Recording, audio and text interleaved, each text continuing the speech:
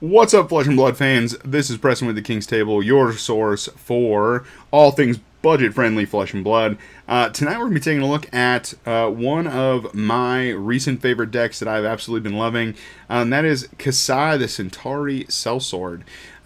So let's go ahead and let's take a look at this $35 deck tech, and we will see how you can slice your opponents to death and throw copper tokens at their face until you win. So Kassai, Centauri Sellsword.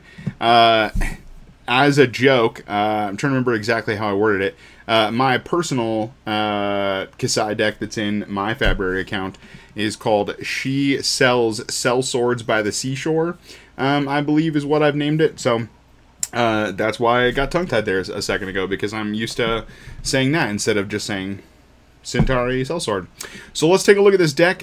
If you are new to Flesh and Blood, or if you haven't really looked at this hero and are looking for an opportunity to play it on a budget, and you are looking for a way to, still go ahead, win some armory games, take home some prizes, and not have to invest a ton of money, then this is the deck for you. So let's start off by taking a look at the hero herself. This is, like I said, Kassai. She is a warrior hero, pretty standard 20 health and 4 intellect.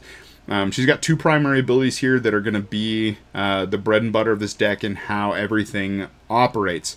It says your second sword attack each turn costs 1 less, and we'll look at her swords in just a second to see why that matters. And then her second ability says at the beginning of your end phase, if you have attacked 2 or more times with weapons this turn, create a copper token for each weapon attack that hit. Why does copper matter? We will see. There's a really specific card in this deck that is Kassai Specialization. That is the card that helps you win games, and you do or you use copper to do it. So we'll cover that in a minute when we get in the deck, but for now, let's take a look at the equipment. We're going to go ahead and we're going to start with the sabers, because we were just talking about her ability in that cost reduction for the second saber. It does cost 1 less. The beautiful thing is that the sabers that we're running, the Centauri sabers, they only cost 1 to activate. They say once per turn action, spend a resource and attack. They do come in for 2, and if they're defended by an attack action card, they'll gain an attack point until the end of turn. And so the whole goal, the whole thing you're looking to do with this deck is to swing with a saber, make sure it has go again, swing with the second saber, and not have to pay anything for that second saber attack. And then obviously you want to buff it, because if you just swing for 2 every time, probably not going to win the game. But there's lots of ways around that, and we'll cover some spicy ways to do that here in a minute. But as far as equipment, let's go ahead and talk about some options. What I like to do for new players or players that are looking to try hero on a budget is to give you some options, show you some different things to play around with, and see what works best for you, and see sort of what you like, what flows, and what helps you play the deck well. So for headpiece, we got a couple different options. We've got the Ironhide Helm. You get to pay a resource when you defend with it to give it +2, which is pretty solid in Blitz. What I really have enjoyed about playing Kassai in Blitz is having access to all the warrior equipment that has pretty solid block values. Just really helps increase that survivability. And then Helm of the Sharp Eye. I don't know that the ability is super relevant. I don't know if I've ever even used it playing Kassai, but it does block for 1. If you have it, great, run it. If you have an Ironhide Helm, great, run that. Whatever you have access to, right? Because that's the whole thing that we're trying to do with these deck techs. We're trying to show you really accessible, low barrier to entry ways to start playing Flesh and Blood and try out the heroes that you are interested in. So if you have Helm, great, run it. If not, run the Ironhide. Sure, if you get lucky in one of your prize packs that night at an armory event as an Uprising pack, and you get like a Crown of Providence or something, awesome. Run that, right? But these are just some really great options to really just going to be using them to block and help live longer. For the arm piece, the primary arm piece that we're running is the Gallantry Gold. Fun fact, new players, you should be able to still get these for fairly cheap in foil, and the foil Gallantry Gold looks really good. But again, it's got a block value. It's going to help you survive. And if you have the ability to activate this before, it gets destroyed from blocking or something, which actually it has Battle Worn, so scratch that. It doesn't get destroyed. But you can pay a resource, destroy the Gallantry Gold, and then your weapon attack gains +1 this turn. And so if you have an extra resource to spend, or you have a way to get this off and, buff your swords a little bit, great. It's a super solid option to do that. But like I said, again, worst case scenario, it helps you survive longer in blocks. For the chest piece, there's two different sort of approaches you could take to it. You could run a Blossom of Spring. Pretty straightforward. Just destroy it, gain a resource. Deep Blue, this requires a little more thought, because you do have to put a card from your hand on the bottom of your deck and then destroy the Deep Blue, and you gain 3 resources. So if you can make the deck function well, and you find that this sort of fits into the way that your brain processes these cards and processes these play lines, then great, run Deep Blue, right? They're both super cheap pieces of equipment. Run either. I think both of them have merit. You just have to sort of test and see which one works best for you. The piece of equipment that's kind of the non-negotiable in this is the Refraction Bolters. Again, it does have a block value, so it helps you survive. And then when a weapon hits, you can destroy the bolters to give that attack go again. And so we have lots of ways to give your weapons go again in the deck, but if, circumstances lead to you not having the resources or the cards to do that, then you just crack the bolters to go ahead and give it a go again. And then because the bolters are so important, we want to run those all the time. So if we find ourselves, going against a Kano or something, we need an Arcane Barrier, then we'll just run the Nilrune Robe, Hood, and Gloves, because everything else you probably survive without. In that, like I said, like Kano matchup or something where Arcane is super relevant. But you'll still want to go ahead and run the Refraction Bolters for that go again. So let's go ahead and let's actually talk about the deck itself and what we're running. I want to go ahead and we'll break this up into a few different categories, and we'll just sort of go through each card and talk about what they do and why they're valuable. We'll start with our defensive package in this, because it's really just 2 copies of Sink Below. It's all we're running. The whole point of this is to not necessarily play like a glass cannon, but we really want to be aggressive and just swing away with those sabers. So we don't want to give a ton of slots in the deck away to a bunch of defensive stuff, but having something available is still helpful. So just a couple copies of Sink Below, super solid defensive staple, and it's gonna help when you do have an opportunity to use it without disrupting the rest of the deck's game plan. And then we'll go ahead and, like I said, that's the only defense reaction. We're only running 1 attack action in the deck, so we'll just sort of make a pit stop and talk about that right now as well. We're running 1 copy of Nourishing Emptiness. This is an incredible card in this deck, because not only does it block for 3, and it's a 6 power attack for 2, but the really important part is its ability. When there's no attack action cards in your graveyard, which there never is until this hits the graveyard, because we don't run any attack actions in this deck. So this is always going to be online. Nourishing Emptiness has Dominate, and if it hits, your hero gains +1 intellect until the end of turn. So this, yes, the damage is important. If they don't have any equipment that can block, you're still, with this Dominate, going to be able to push some damage through. So that's important and that's helpful. But ultimately, what I found the most important thing about this card to be is getting that additional intellect, and having access to, 1 other copy of all these cards that we run in the deck can really make the difference for you. So having that additional intellect to be able to let you draw another card at the end of that turn can really set you up for a crazy turn next time around. So that's why that's in there. It's a really great card in this deck. I've had a lot of fun using it, and it always seems to, even my local play group, they all know that it's in here. but every time I play it, it still sort of feels like a surprise. I think it's a fun little surprise. They don't necessarily agree, but I still throw it in there, and you should too.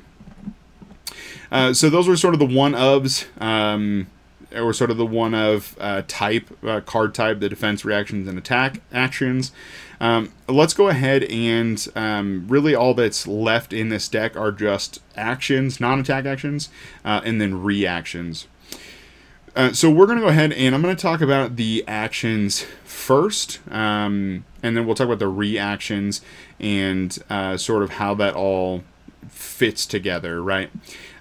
So with the actions in this deck, because one of the fun things about playing Kassai and playing with the two different sabers, because your opponent knows that unless they do something to like really disrupt your turn, or you like have a terrible draw or something like that, it's going to be most turns you're going to be swinging with both sabers. So your opponent has to decide which saber is the scariest, right? Is it the first one, the second one, or are they both equally awful? And they need to plan for that. And so attack actions sort of help set up and display to your opponent what is going to be awful, and they can kind of see that coming. But sometimes that can just be to throw in their face and say, hey, deal with it. What do you got? How are you going to deal with it? Or it can be to sort of, divert their attention so that you can do something else later in the turn. And that's what I really like about playing Kassai, is that it sort of has some of the mind game type play that something like, maybe in Uzuri would have, or something like that. But obviously, like I said, it's weapon centric. It's a warrior, and it's done with actions and reactions. So let's talk about the actions.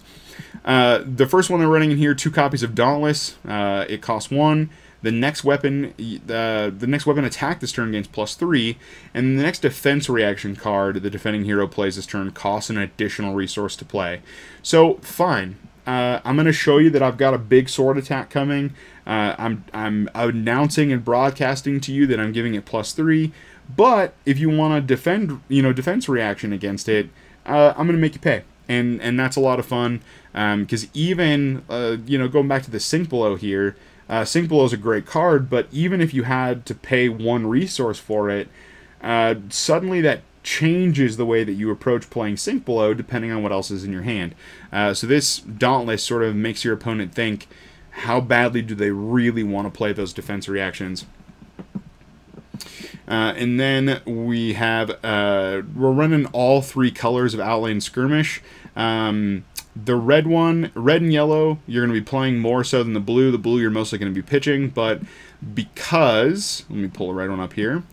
Because this is going to help with copper generation, we're running all 6 colors, because even if you have to play a blue one, it's still relevant. So what this does, it's again, like I said, it's an action, a non-attack action that costs 0. Your next one-handed weapon, so the Centauri Saber, gains +3.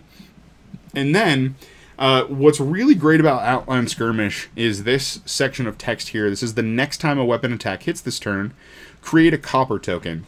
So, like we talked about, these actions are broadcasting to your opponent what you're going to be doing and how big that sword swing is coming. But it also sets up so that even if they devote all their defensive resources to the first saber, if you give it go again and you can swing with that second saber, you're going to have an opportunity to create a copper token if it hits, because it just says the next time a weapon attack hits this turn. So I found Outland Skirmish to be incredibly valuable in that sense, incredibly valuable, because it's not just the weapon that gets the buff, it's just the next one that hits. The yellow is going to get +2, and then the blue is going to get +1. Again, normally I'm pitching the blue to pay for other things and trying to play the reds and yellows, but even the blue is still valuable. So we got push forward. This is going to give the next attack +3, and then if you've already attacked with the weapon this turn, then it's going to give the next one, Dominate, which, fine, this is an excellent one if you're going to be playing this for your second Centauri swing. This is great. Go ahead and announce to your opponent that you're coming in for +3. It's going to have Dominate if this is the second one. And so how much really can they do about it? Well, let's find out, right? And so, the push forward is excellent. I've really enjoyed it. Like I said, even if you're announcing ahead of time that you're going to be buffing that next sword and you're counting on that next attack to be pushing through a lot of damage, it's going to give that Dominate, so it doesn't matter. They're going to have to figure something out and not die. Reaction. Sharpen Steel. So Sharpen Steel, this one's pretty simple, straightforward. Just gives the next weapon attack +3, and it costs nothing. What you'll also see here, just a brief little side note, a lot of these warrior cards are also blocking for 3. So if absolutely necessary, you can also play, very defensively, and you might have more survivability than you'd think until you can set up just the right hand to, really push through some crazy sword attacks. But anyway, that's Sharpen Steel. Just going to give your next weapon attack +3. Running 4 copies, 2 red, 2 blue of Slice and Dice. You want to generally be playing the red Slice and Dice as much as possible. The blue is still helpful, and I have had plenty of games and plenty of turns where I've played the blue. But again, just like the Outlane Skirmish, maybe the blue is the first thing that gets pitched to sort of pay for other things that you're trying to do in the turn. But either way, this one is really great. I really like Slice and Dice in a deck that's running 2 weapons like the Centauri Sabers, because it's going to give your first one +1, but it's going to give your second one +3. So for a 0 cost card, you're getting those 2 different buffs, and it still blocks for 3. So it's a really solid card in that regard. And there's some crazy combinations you can set up with other cards in this deck to make that second Saber just come out of nowhere for way more damage than your opponent thought. Because you look at the Saber and it only has 2 natural attack, and so suddenly a couple cards like Slice and Dice and a few of these others, you're going to be swinging in for 8 or 10 with this Saber, and your opponent's like, what? So again, red Slice and Dice, want to try and play, but even just like Outlane, even the blue one is still valuable if that's just what you need to do for your turn. And then the last action that we're taking a look at is Kassai Specialization, Blood on Her Hands. So we've talked about copper this whole time, right? Generate copper. Why? Well, this is why. Blood on Her Hands is a really great card to close out games, or to swing things back in your favor if you've had to play maybe defensively for a little bit and you need to take the game back into your hands and sort of take charge and lead in the direction of closing it out and winning and coming back after having to be on your back foot for a while. So this is as an additional cost to play Blood on Her Hands, destroy any number of copper you control. For each copper destroyed this way, choose a mode. There are 3 different modes, and you may choose each mode twice. So at most, you'll be destroying 6 copper tokens. You can give a target one-handed weapon +1, go again, or allow it to attack twice this turn. And so you can, I'm sure you can see even just in looking at this card with me and then me saying those things, where Blood on Her Hands has a crazy ability to turn the game in your favor, or to close out a game because of its flexibility too. It really can do whatever you need it to do based on what else is in your hand and based on the current state of the game. So it's a really amazing card. And then let's go ahead and let's talk about reactions now. So we'll just kind of work from the bottom here and work our way back up. And then we'll, after we cover reactions, I'm going to talk about a couple of upgrade options with you. And then we'll look at a couple sample hands and talk about the total cost of the deck. So the first reaction we're going to look at, we're running 2 copies of Glint the Quicksilver. This card is excellent because it's a reaction that costs nothing. It's one of my favorite pieces of art in all of Flesh and Blood. It gives the target weapon go again, so this is one of the sources we have to give our first Saber go again. And it is unconditional go again, which is even better. is in a deck like this, I try to avoid cards that give or that have a conditional go again, like if the sword hits or something like that, because a lot of the other cards in this deck are so flexible. If you need to make a really strong first saber or a really strong second saber, I like to ensure that the go again is unconditional. And, I have the final say in how this turn goes. I don't like flipping a coin, right, with, having something that says, like, if the weapon hits, it gets go again. So, Glint the Quicksilver, the reprise ability, and we'll see this in a couple of the attack reactions that we look at, the reprise ability is that if the defending hero is defended with a card from their hand, so just for the sake of sort of speeding things up, anything that has a reprise ability when we talk about later, I'm just going to talk about the effect of if they defend with a card from their hand. So Glint the Quicksilver, the reprise ability, we get a draw card. Always excellent. There's a lot of stuff in this deck that costs 0 or costs 1 that have some pretty powerful ramifications and some benefits for the swords. So drawing a card is never a bad thing. We're running one copy of Run Through. One copy of Run Through. There we go. It's going to give the target sword go again. Again, that's going to go to the first Centauri Saber. Or, maybe the second one if we've got enough cards to set up a blood on our hands to where we can swing multiple times with one saber. So just keep those possibilities open. But generally, it'll go to the first Centauri Saber, and then it gives your next sword attack +2. And we'll kind of see this with the last card we're going to cover in the deck, Blade Runner, up here. I really like things that are attack reactions that have an effect on the current and on the next, because it makes your opponent sort of like, wait a second, I have to think about all these things at once, and you're just ready to stab them a bunch with a sword. So that's Run Through. You can try it with multiple copies of Run Through. I've found that because we're running all the Blade Runners and some of the other things we were going to talk about and have talked about, I'm fine with one copy. You can try more. It's no big deal. This is meant to be a foundation, a budget foundation for you to take it and run with it. But I like just one copy of Run Through. Route, this is going to be, much like Blood on Your Hands, this is going to be the kind of card that either swings the game back in your favor if you've been on your back foot for a little bit, or it's going to close out a game. So it does cost 2, and it does give your target weapon +3, but here's the reprise ability. You can return a target non-equipment defending card to its owner's hand. There's nothing better than someone throwing down a card that they've defended with, and you could see that sigh of relief on their face. I've survived just long enough. I can get to my next turn. I can close out this game, and you throw down a route, and you're like, nah, you're dead.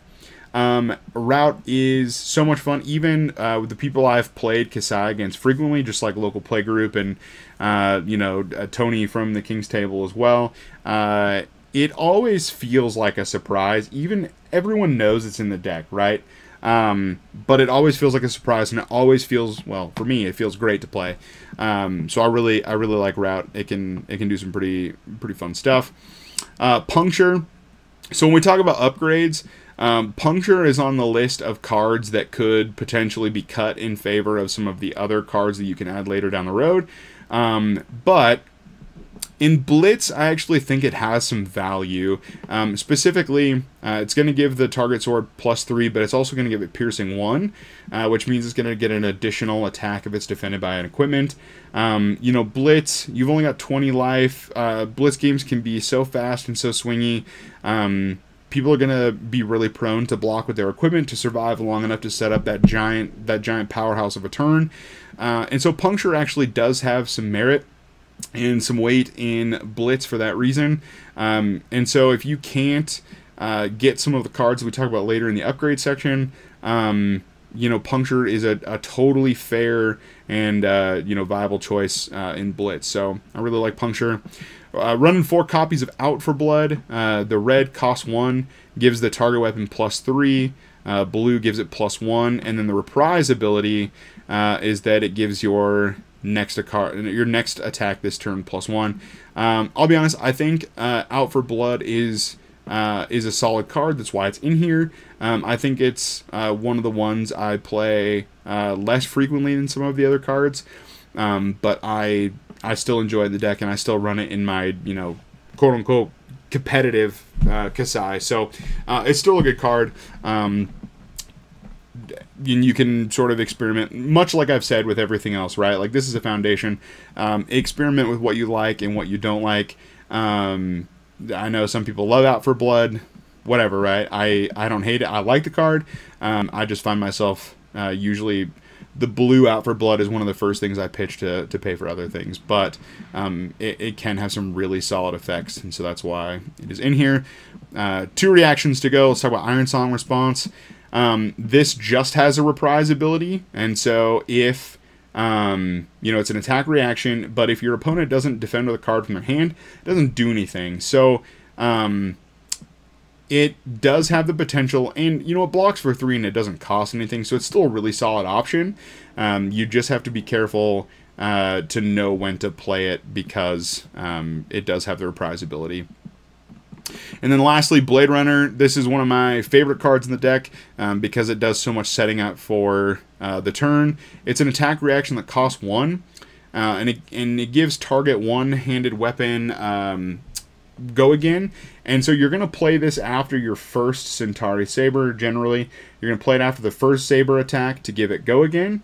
But then it's going to buff your next Centauri Saber, the red for 3, the yellow +2, and then the blue +1. So this is sort of one of the key pieces to making these sabers work. I love this card. That's why we run, you know, we run all 6 of them, and this is what sort of allows a lot of the great combinations that this deck has access to. So that's the deck. Super budget-friendly option. Now, a couple of the cards actually did go up just a little bit since I made this deck list. So, February says we are right at about $40, but a lot of this stuff is just like Warrior Bolt cards that you could probably ask a friend or, you know, some people in your playgroup at your LGS. Really, a lot of these cards are just that bulk price. I mean, so many 7 cents, 6, 4, 4. So, is it really going to cost you $40 to acquire all the cards for this deck? Probably not. But this is, you know, we just sort of like this February estimator because it's quick and we can see everything all lined up. Let's talk about upgrades really quickly, and then we'll do a couple sample hands. So the first thing that I would do, if you can, if you've got, I think they're like $9 or $10 usually, the card Spoils of War. This would be one of the very first card that I would purchase to put in this deck. It is a 1-cost warrior action. Your next weapon attack this turn gains +2 and go again. So there's that unconditional go again, right? That's, I almost said unconditional go again. That is what we're looking for. That is what makes this deck work so well. But also, whenever a weapon you control hits this turn, create 2 copper tokens, and so that's every single weapon hit is going to get those 2 copper tokens. It's absolutely fantastic when you can get that to work, and you know, if you can, you know, in the first couple turns of the game, you could pretty easily reach that. I don't mean like 6 copper limit, as in you can't gain more than 6 copper, but you can only spend basically up to 6 copper per blood on your hands. And so you could reach those numbers really easy with some of these cards. So Spoil of War is a great option. If you want to upgrade equipment, you could look at something like Courage of Bladehold. This is going to have the Temper ability, and it's going to block for 2, so it's just going to help you survive longer in the Blitz format. And then you can destroy the Courage of Bladehold to give your sword attacks that cost 1 resource less. So the Centauri Sabers are free. And if you're going to play a card with a bunch of blood on your hands to give swords the ability to attack more than once, if every single sword can attack for free, then this is huge, right? And it is just a majestic. It's not a legendary, so you can usually pick these up. You know, it's not terrible. Let me just throw it in. Let me see what Fazbear says. Courage of Bladehold. It says like $23, right? So it's not terrible for a really solid piece of equipment. So I would look at that. And then this is just a fun option. And some of you, if you're experienced Flesh and Blood players, are going to see me pull this up and you'll be like, nope, I'm never listening to this guy again. But I think it's fun. I think it's hilarious. High Striker, if you want to, so this is a generic action that doesn't cost anything. And it says the next time an attack you control hits this turn, create 2 copper tokens. And it does have go again. You could run 2 blues to get the higher pitch value and still get some great copper production. Or you could run the red that allows you to create 6 copper tokens, which is just absurd. Have fun with it, right? Why not? Toss it in. Is it like the most competitive and powerful thing in the world? I don't know. Probably not. But is it really fun to throw this big mustachioed burly man at a carnival down on the table and create a bunch of copper tokens to make your saber swing for a bunch? Oh yeah. Yeah, it's incredible. So, excuse me. So I highly recommend it. Give it a shot. It's a lot of fun. If nothing else, there's a lot of motorcycle driving by. If nothing else, it's just a lot of fun.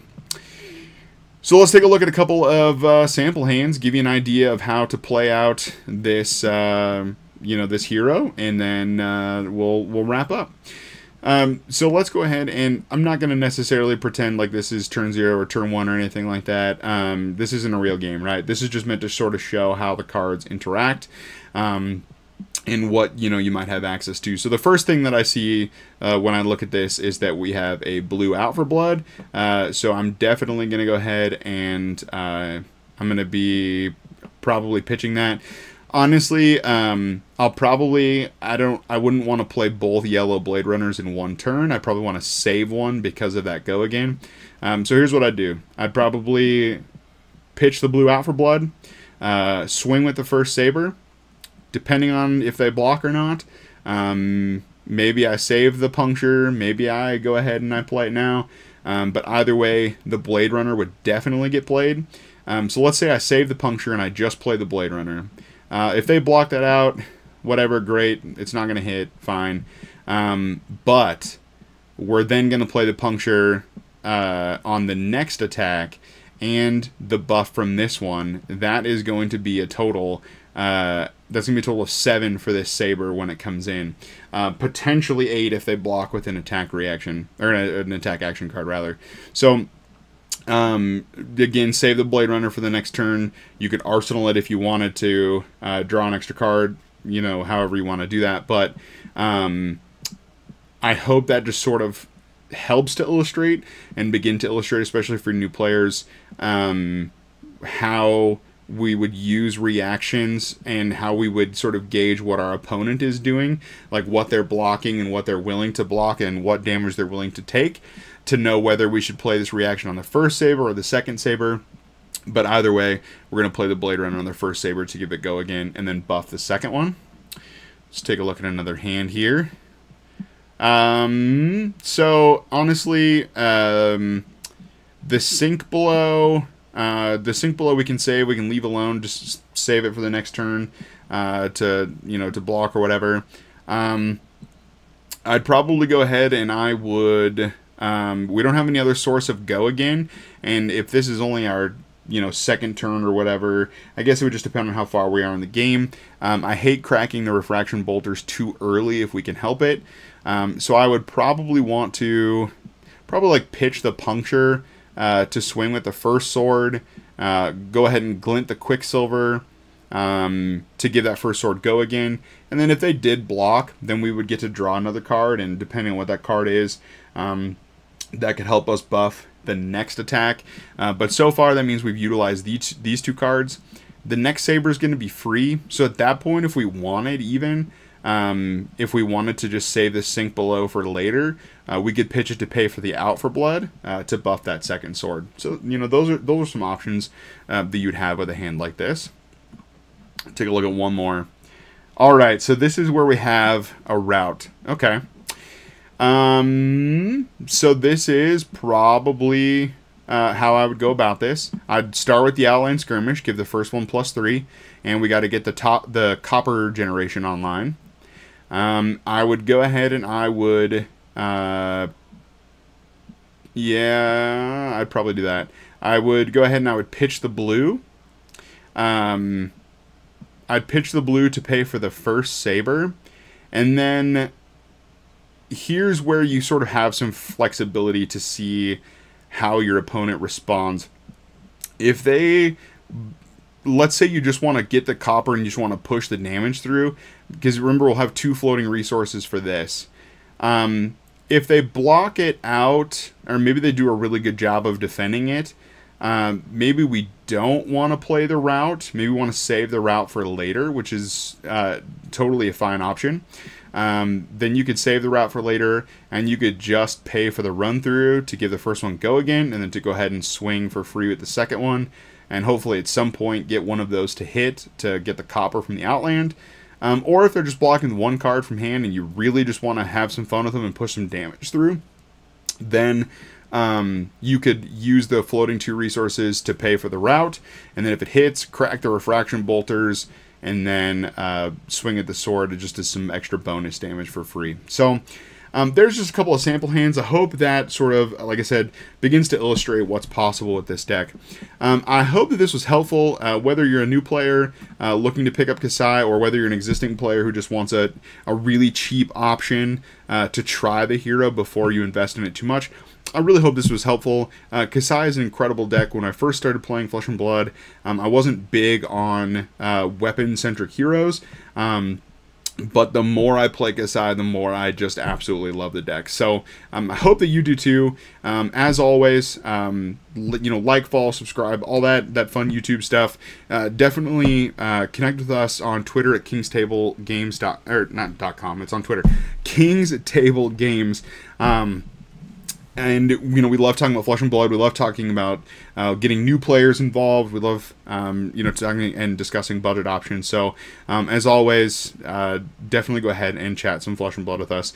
I hope you have an absolutely wonderful whatever time of the day you're watching this video. And, yeah, that's it for King's Table today. Have a wonderful rest of your day, evening, morning. And we can't wait to see you again for another Budget Deck Tech.